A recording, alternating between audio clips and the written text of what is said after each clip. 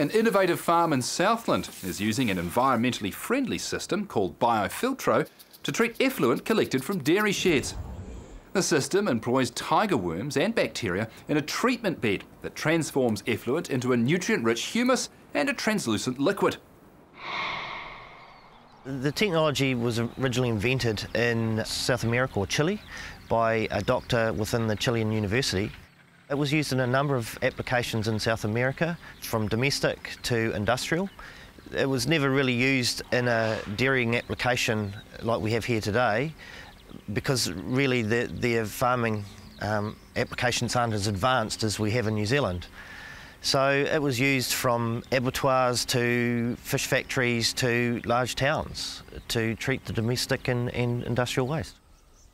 Oh, look at them. How fat that one is. It's a natural process and it uses bacteria to treat the waste and worms. The tiger worms are introduced into the bed along with the bacteria.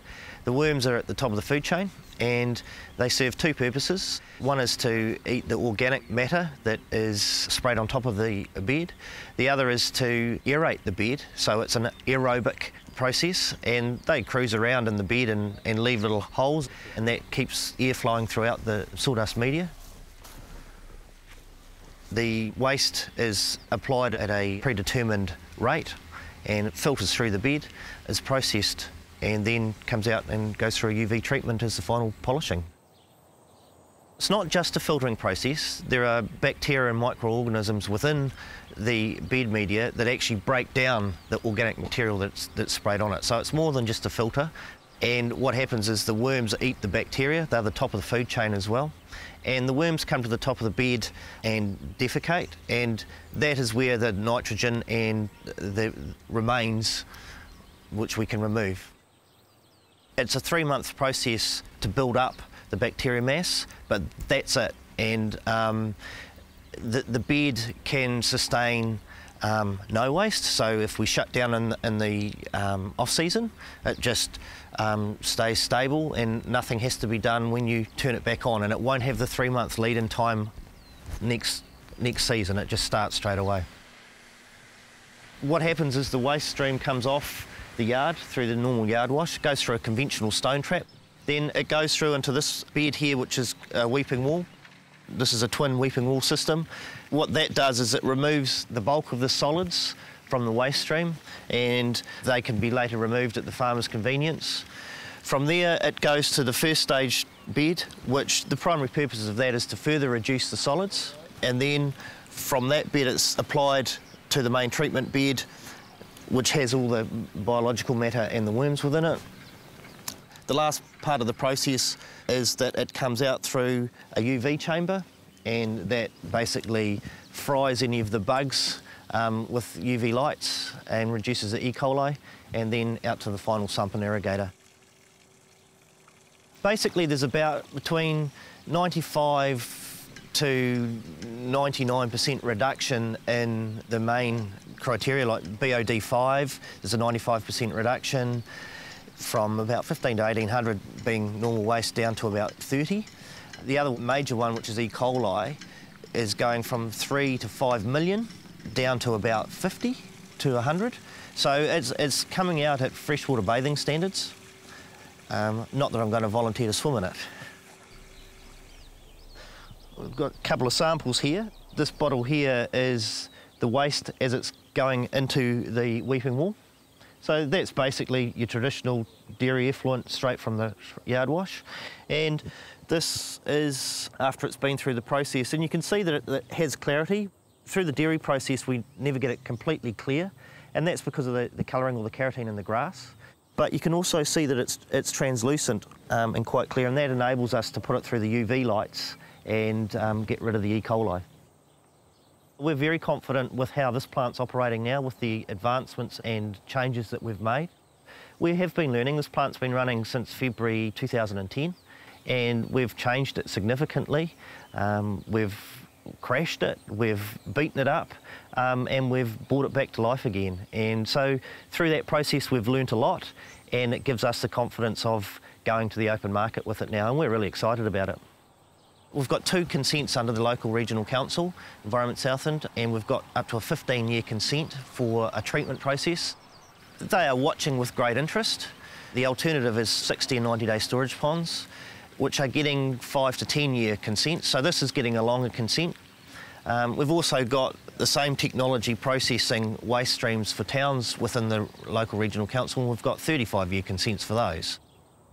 Peter Ross, a project engineer for the Clutha District Council, has been involved in retrofitting BioFiltro systems to town wastewater oxidation ponds.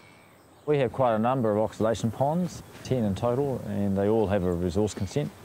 In 2009, BioFiltro turned up on the scene. They approached us and said they had this technology that they could treat the oxidation pond effluent further.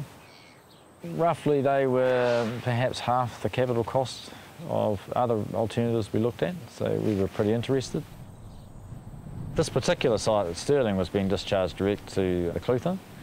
The Regional Council wanted the discharge to have a recreational quality for microbiological standards, and in round terms what that means is that they want to see no more than 250 bugs per 100 mils. From the oxidation pond itself, we might average 10, 20, 30,000 bugs per 100 mils, so we needed to improve that. Roughly what's going in is maybe 25,000 bugs per 100 mils. It goes through the bed and comes out at about 1,000, and then it gets further treated by UV light and comes out of there at something almost always less than 100. Dallas Lucas is involved in a dairy business at Winton, which was the first to install the system in a farming operation. The farm is 212 effective hectares, milking 560 crossbred Friesians. The one thing that didn't really appeal to me was the advent of the massive holding pond. I saw a lot of properties with a lot of ponds, a lot of aromas, a lot of different systems, and I just probably had it in the head that if I can avoid that, I will. I'm always a balance of progress and development coupled with the environmental factors around all farming. I knew they were carrying out a small experiment at Edendale, and I went and had a look at that. At that time, they were about to implement it for servicing part of the Edendale-Wyndham area, and followed through from there. Had a look at a few slides in South America of freezing works and parks, and thought, no, this is a path that we will follow. Didn't particularly want to be first, but somebody's got to be first. BioFiltro had been very responsible, had an understanding that was their baby. We provided the opportunity. They've handled the additional costs, which I don't know whether they were major, but just a few teething and learning points to pick up with on the way through. I love it. Love it. It's a great system, I reckon. Everybody's looking at us, and everybody from town's watching us as well. It's making sure we're getting it right.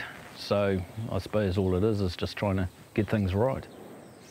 I don't have a big storage pond there that can spill or leak or do something stupid like that. It's a system I really don't have to worry about it a lot. There's a few things I do different now, but this is the Mark 1 version. There's another 4 after this, and it's just a matter of perfecting something, isn't it? I like the idea of not having to worry about my effluent entering into drains and things and creeks and streams. So I'm a keen fisherman and a keen hunter, and we're only caretakers of this land, so we have to look after it.